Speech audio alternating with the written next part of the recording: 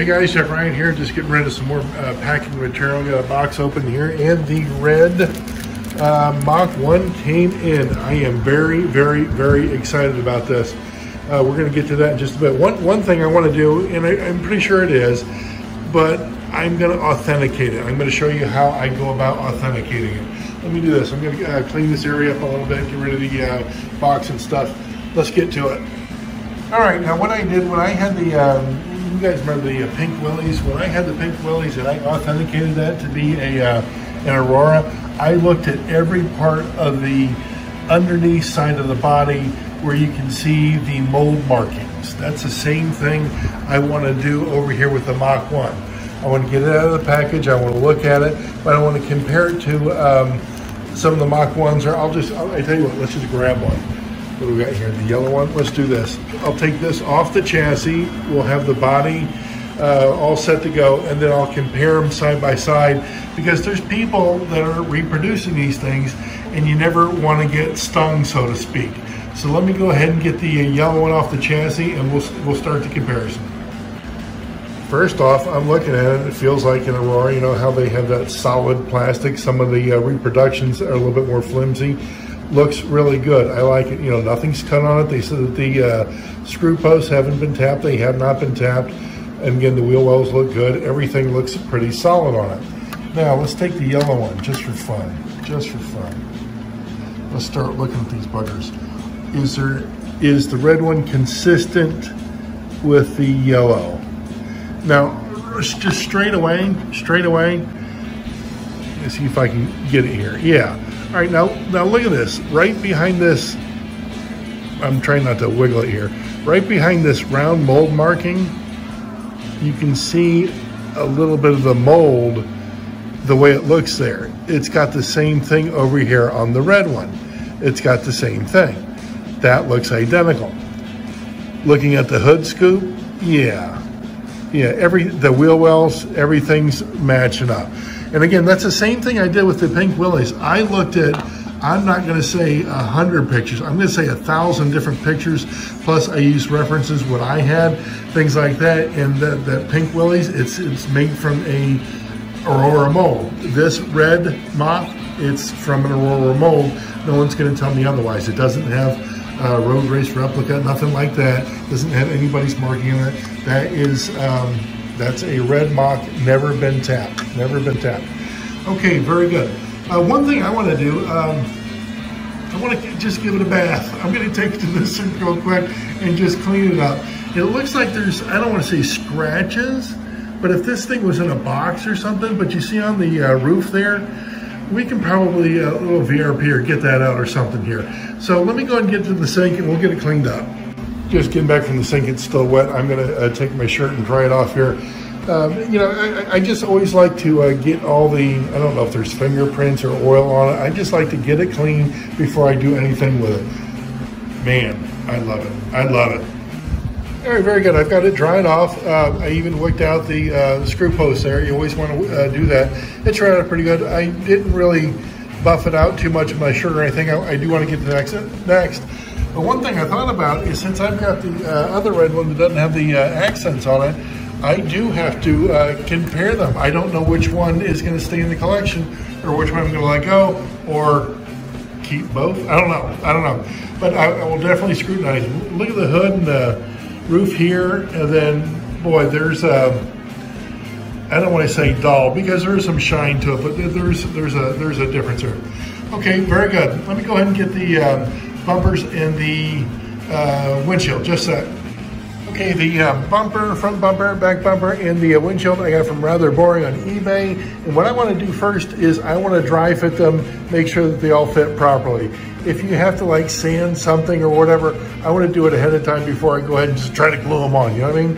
And while I'm thinking about it, I pulled the bumper out from the mold that I made when I did a bunch of the ice cream truck bumpers there, and one of my viewers wanted one, and I said, hey, just go ahead and give me your mailing address, and if he didn't get the message, my email should be up on the screen right now. So if and I've got a plethora of them. If somebody needs a ice cream truck bumper, let me know. I've got them for you. All right, let's get to dry fitting this stuff.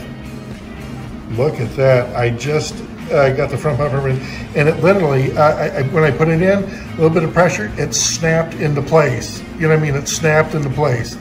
Okay, let's go ahead and check the back bumper. But boy, doesn't that look good? Man, that looks good. All right, I just got that in. It didn't not snap into place, but it's snug enough to where it's not going to just fall out. I still want to go ahead and glue them, but the way that front bumper went in, I don't know if I'll need to glue it. That was just really good, really good. Okay, let me go ahead and drop the glass in. Now, glass went in easy, so easy, and if I turn it over, it's going to come out. Yeah, there's no question about it, but it fit really, really, really good. All right, just a sec. Okay, well, I like it with the bumpers on, all that stuff, but I took them off because I don't think I want to put any VRP on it, but I do want to kind of buff it out a little bit. So I'm going to spend a minute here, see if I can get some shine on this thing, make it look like my other one. Just a sec. Better. I'm digging it. I'm liking it. It's going to be hard. Man, I'm flip-flopping back and forth, going to let this one go. I'll be quite frank. The body itself being untapped and everything, 99 bucks. Okay, 99 bucks. The chrome kit, the windshield, both bumpers, probably, I'm going to say between 19, 20 bucks. I love to see guys paint things up and to make them look like new. It's going to be tough for me to let this one go.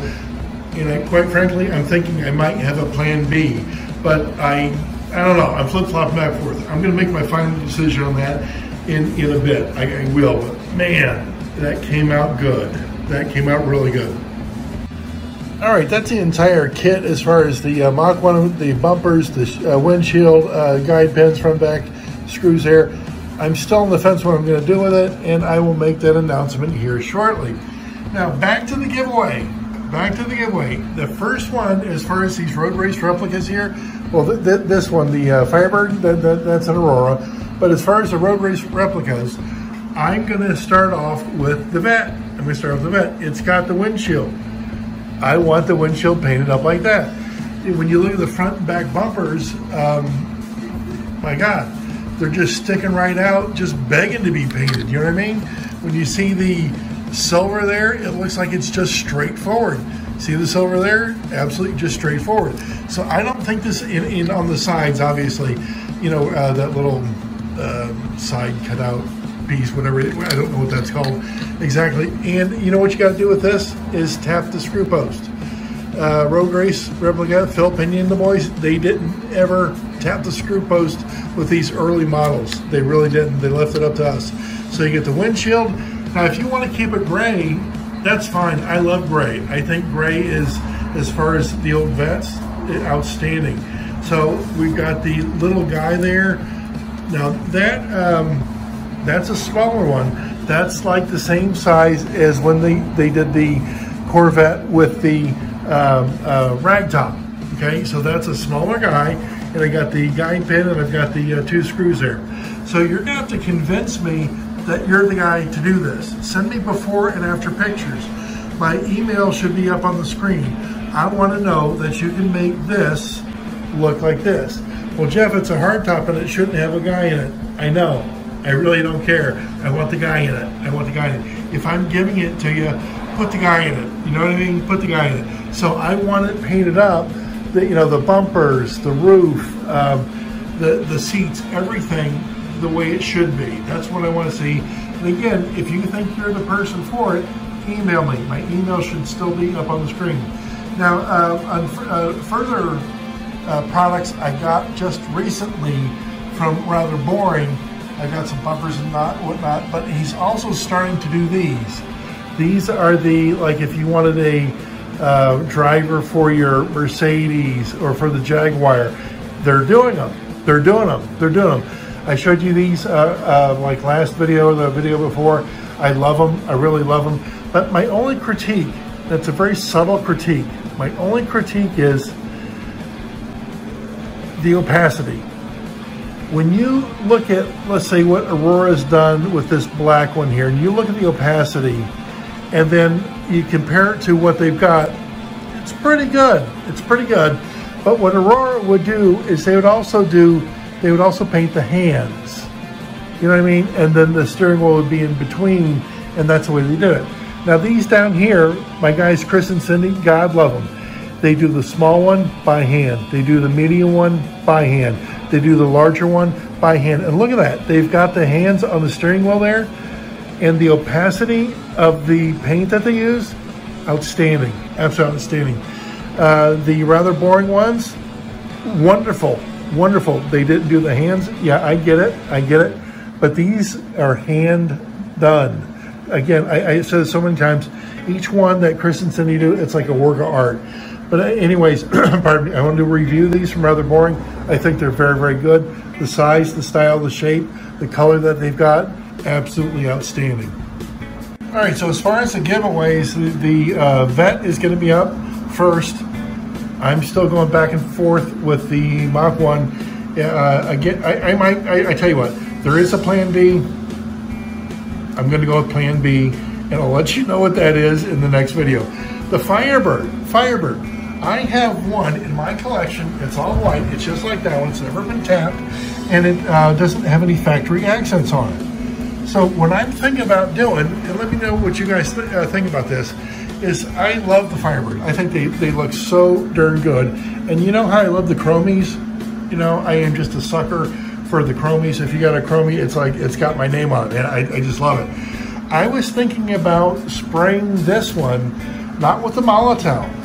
No, I was thinking about spraying with the Revell chrome paint that they have. And then I do have a translucent blue. I might have a translucent red. I'm not sure. I'll have to check.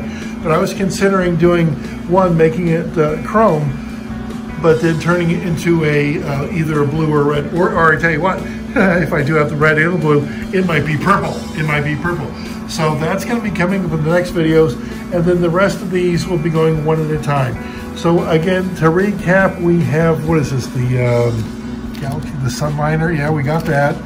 And this one is the station wagon. It's got the roof in there. So if guys, if you think you can do that, it's not up right now, but consider doing. No, I'm sorry, that's not the station wagon. Darn it.